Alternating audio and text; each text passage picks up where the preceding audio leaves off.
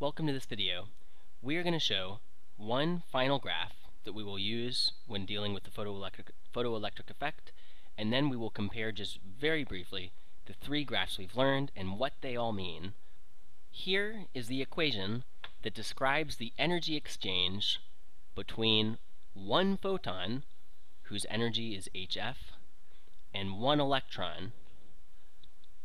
To find the maximum kinetic energy of the electron, you take the photon energy, but the maximum kinetic energy is what's left over after the photon breaks the electron free from the surface.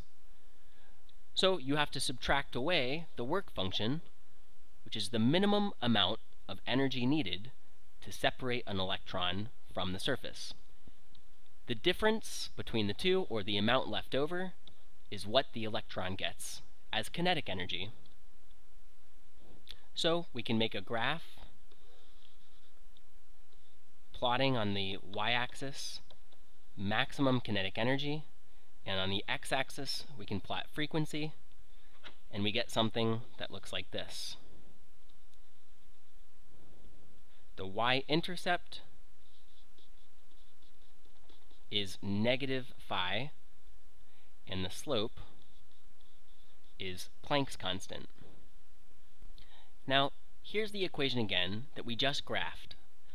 We know there's a relationship between maximum kinetic energy and stopping voltage at the collector plate. The relationship is this: if the fastest electrons are going even faster, then we will have to pile up more negative charges and produce a larger stopping voltage in order to stop the faster electron. In other words, the larger the maximum kinetic energy, the larger the stopping voltage must be. Here's the equation which says the exact same thing. The maximum kinetic energy is directly proportional to the stopping voltage, and is the stopping voltage times the charge of an electron.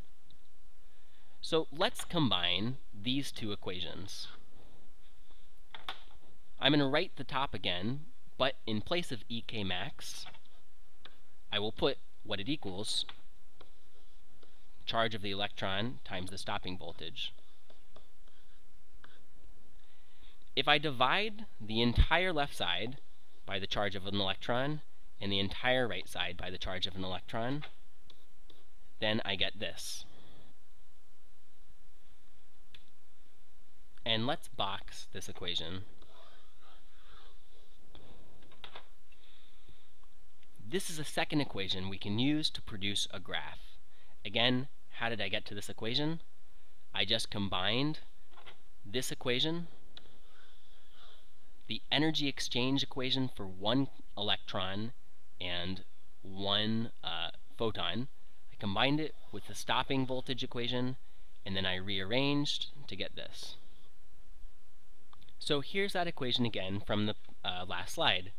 The only difference is I've used parentheses now around the first factor, and I've shown the subtraction as adding a negative. We can produce a graph then with stopping voltage on the y-axis and frequency on the x-axis. And it's going to look very similar to what we saw before. Something like this. We can extrapolate the line down. The y-intercept in this case is going to be negative phi over charge of an electron. And we can see that, of course, easily by comparing to y equals mx plus y-intercept. Then we can also say the slope of this graph would be this part, this factor, which is Planck's constant over the charge of an electron. And so now we can use this graph as well to solve problems. The last thing that I want to show is how this graph on the right is related to the earlier graph that we've seen current at the collector as a function of the voltage at the collector. If we were to do many, many different experiments, right? Let's say we did an experiment where the frequency was kind of low, and when the frequency is low, we have a low stopping voltage. And it looked like this, the graph. Then we did another experiment where the frequency was a little higher, but the current was the same.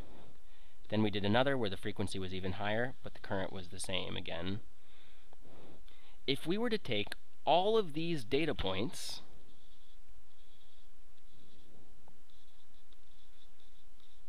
and this one down here was low frequency. If we were to plot the frequency value on the x-axis and the stopping voltage value on the y-axis, we would produce this line with stopping voltage shown as a function of frequency.